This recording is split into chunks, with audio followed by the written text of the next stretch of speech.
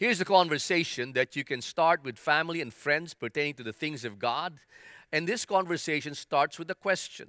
Why is God taking so long? Why is God taking so long in answering my prayers? Prayers about financial breakthrough, prayers about relationships, prayers about healing. Sometimes the reason why there's a delay is not really because God's taking so long, it's because of the way we understand time. God's time is not our time. The truth of the matter is our wristwatches is the basis of man's time, and yet God's time is based on seasons, and He's got a perfect time. The second reason why we sometimes feel there's a delay is because of sin.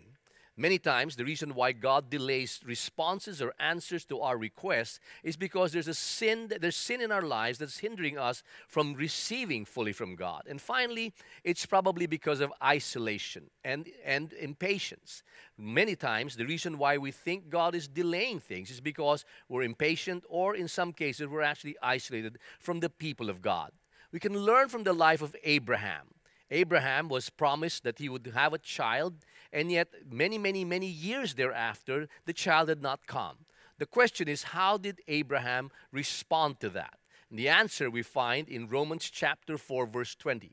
No unbelief made him waver concerning the promise of God, but he grew strong in his faith, and he gave glory to God.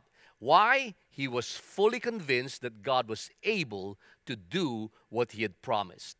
When we find delays in God, we need to go and learn from Abraham, to be fully convinced that God was able or is able to do what He has promised to us. Let's pray. Father, thank You for Your holy word.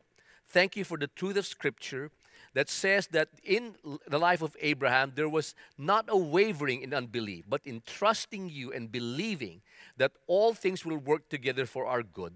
And Lord, that we should not waver in unbelief, but to be fully convinced that You have the power to fulfill all the promises You have for us. This is our prayer in Jesus' name.